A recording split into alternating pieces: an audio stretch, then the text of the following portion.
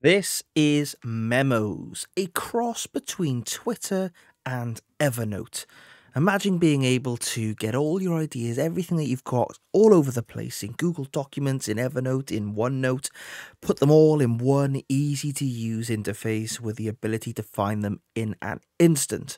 Well, that's what Memos provides, and I'm going to show you how you can use it.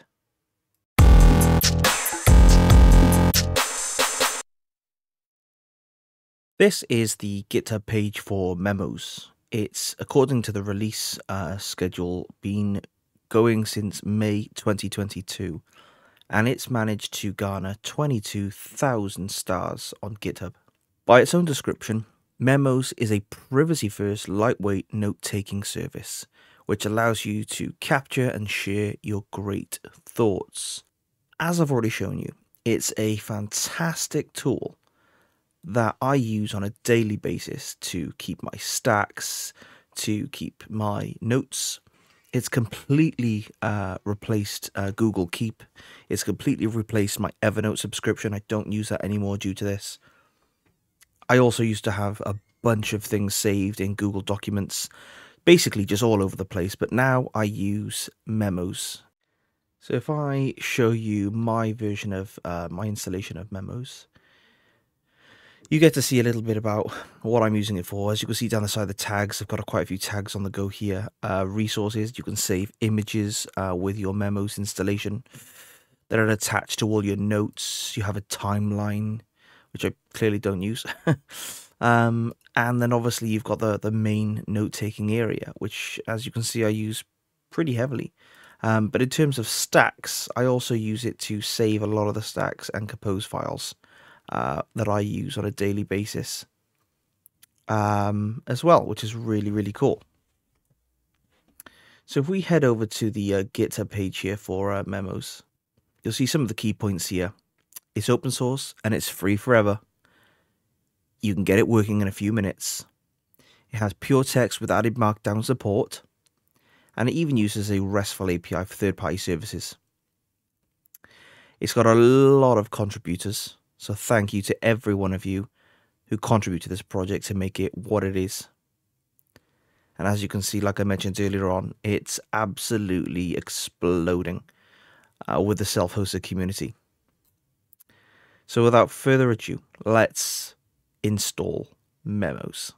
So one of the first things that I'm going to do, because I host all my self-hosted projects on Windows on Docker, is I'm going to bind mount my Memos directory, the volume that persists all our information, that saves all those notes and resources, and I'm going to put that into my Docker stuff directory with a / with a folder Memos and data.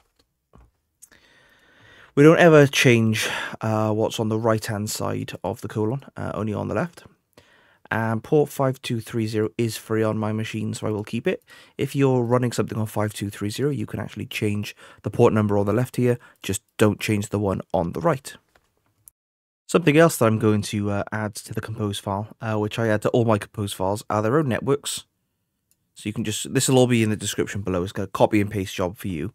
And I also like to put deploy resource limitations in place for all my containers, because on Windows in the past I have come across things like network, IP conflicts, things like that.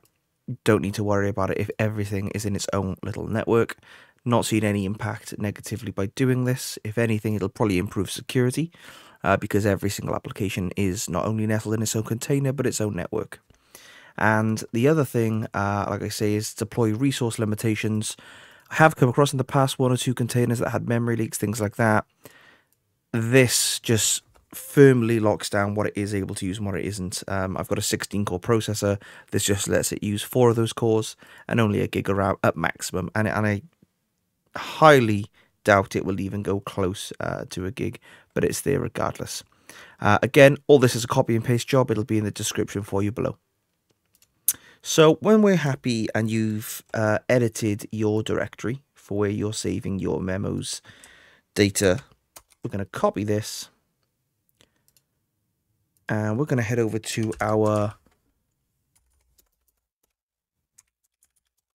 our Dockge installation.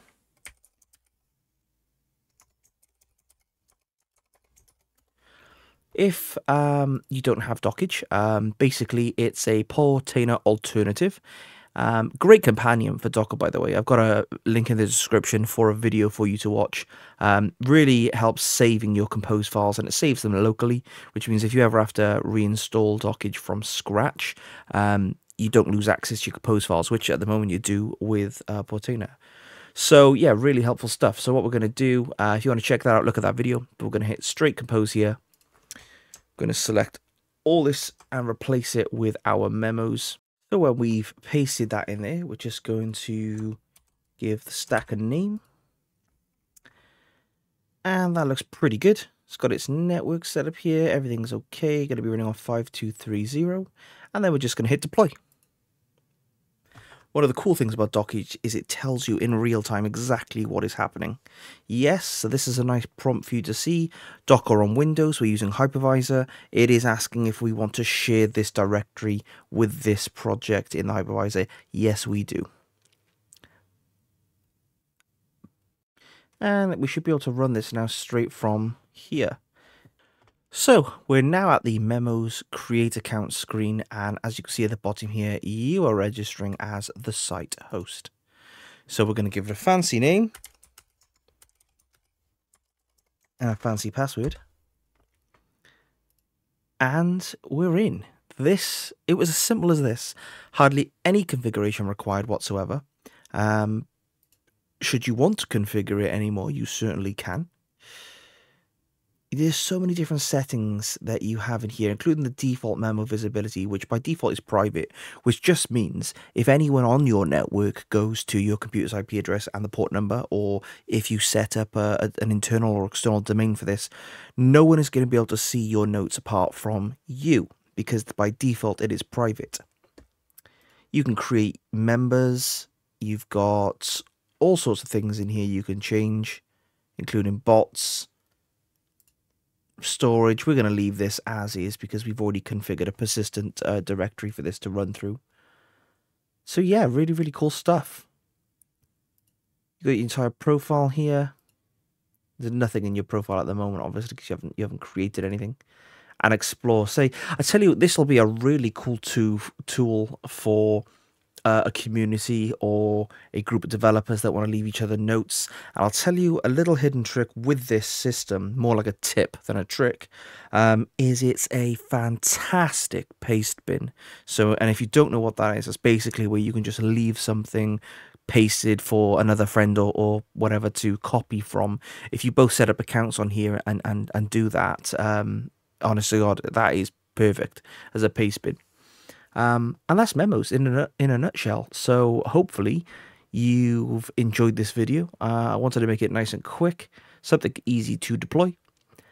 Thank you very much for watching, and I'll catch you in the next video.